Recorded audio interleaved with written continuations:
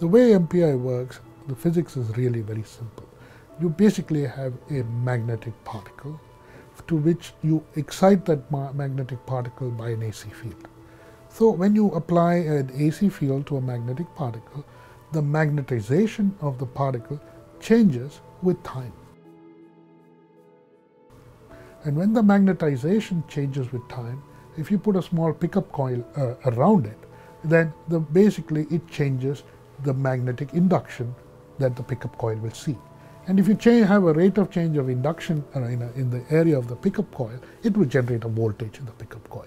So that is the basic idea of MPI. Basically, you have the magnetization changes with time, it changes the local induction, and the local induction induces a change of voltage in the coil which you pick up.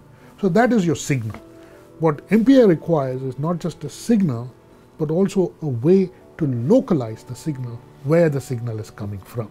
So that is the key point, which of course is the genius of the people who invented it at Philips.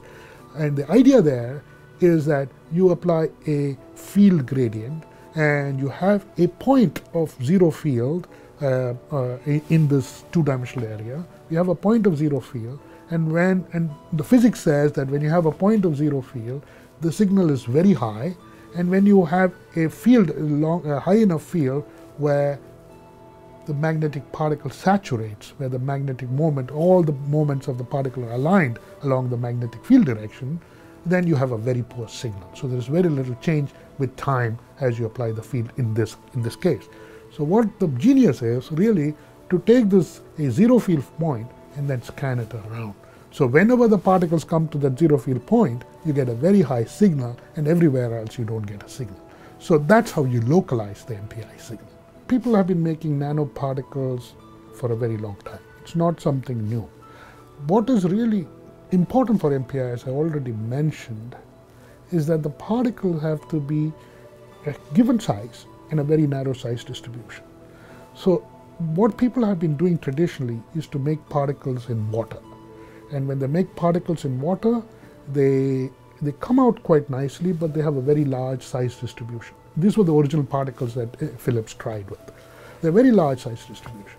And what we do is we do it in organic solvents. And when we do it in organic solvents, and we use a very traditional method that is called Lame synthesis, which is basically you take a precursor that will just decompose when you heat it to a certain temperature. And you provide the right conditions that when it decomposes, they can agglomerate and form a particle at those reaction conditions. So that's the basic idea. You take a precursor, metal organic precursor, and then you heat it above a certain temperature with the right coordination chemistry around it. So they decompose, the iron oxide particles form together, and then they immediately capped with a surfactant. And in this process, we can control this very accurately by changing the ratio of the precursor to the other chemicals in there, like the surfactants. Those ratios, we can control the size. And then the whole reaction occurs in such a way that the size, once we control the size, the particles, all of them, literally nucleate around the same time. So they all grow to the same size. In some ways, we are at a very, very exciting point in our research. And that is, we have all this broad knowledge across magnetism, magnetic materials, surface functionalization, some in vitro work with cells. And we are really poised, this is what I find really exciting, we are really poised to do some incredible work in vivo, in the sense of, in terms of preclinical work at this point. And so we have all of this, we're really ready to look at how this can be applied, for example, molecular imaging towards cancer, maybe cell tracking, stem cell tracking, cardiovascular imaging, the circulation of the particles. And so that I think we have incredible opportunities right now, because everything has just sort of come to that point where we can do a variety of what I think rather interesting preclinical biomedical sort of applications.